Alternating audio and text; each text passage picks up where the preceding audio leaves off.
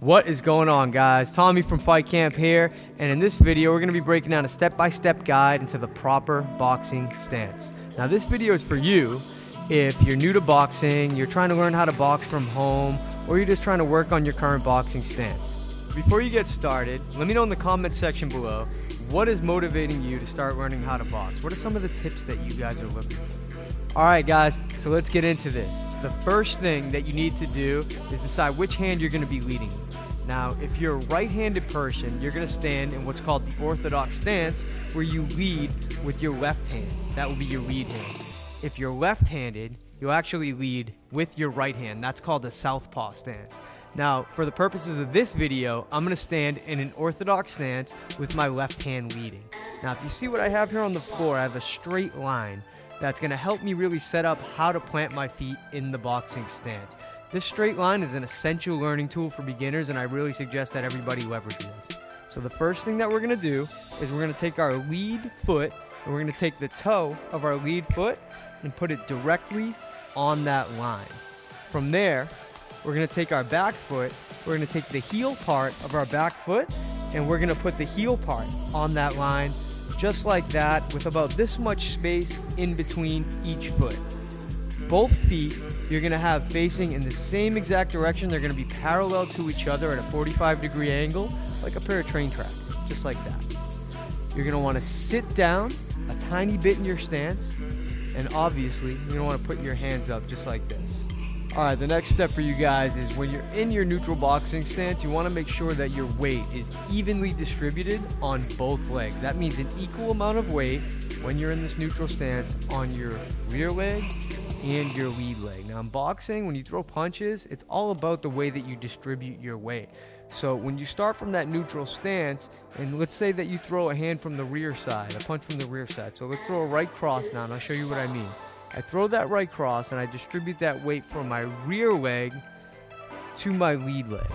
Now I have all of this weight here on my lead leg, and I'm going to throw a lead hook. Now I'm going to take all this weight and I'm going to distribute it back onto my rear leg.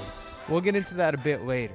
And then finally, I want you to make sure that your shoulder is pointed towards your opponent or towards the bag. A common mistake that I see when people first start learning the stance is that they stand really squared up like this. And you want to avoid that, both because it opens you up defensively and because it makes it so that your weight sort of is cheating more to your lead leg. So it's going to rob you of power on your punches. So we're in our stance with our weight evenly distributed. We're not square. We have our shoulder pointed towards our opponent or towards the bag.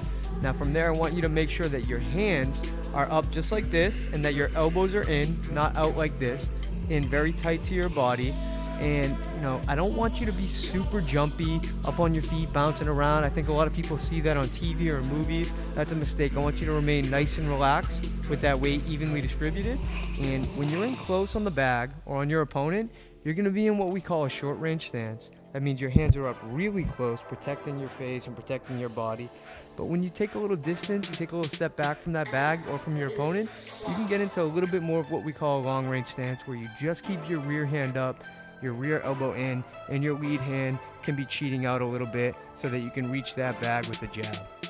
Now, a common mistake that I see beginners make when they're first, learning the stance, practicing the stance, is they'll try to mimic things that they see on TV and in movies. So maybe you watch Creed and you see the guy dropping his hands like Roy Jones Jr., or maybe you're a big fan of, Floyd Mayweather and you see him standing like this. So what you have to understand about that is that when you're watching pro boxers on TV, these are experts, and when you're watching movies, these are movies. When you're first learning how to stand properly in boxing, I want you to focus on the very fundamentally sound hands up stance, just like this.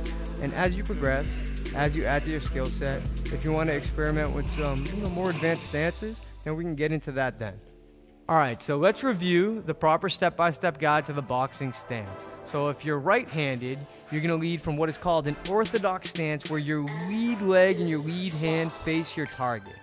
If you're left-handed, you'll flip that around, and your right leg and your right arm will face that target. Again, we're going to do this in the orthodox stance.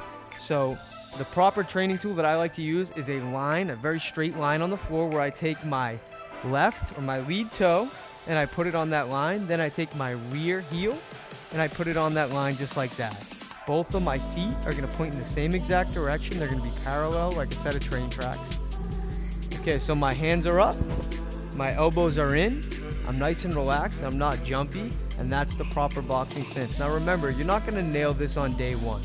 The key is that you take your time, you practice very slow and deliberate repetition with these movements, and really these things are gonna take a long time for you to master, so be patient. All right, so we make new videos like this every single week. Subscribe, hit that notification bell so that you can be one of the first to know when we upload new content. I'll see you in the next video.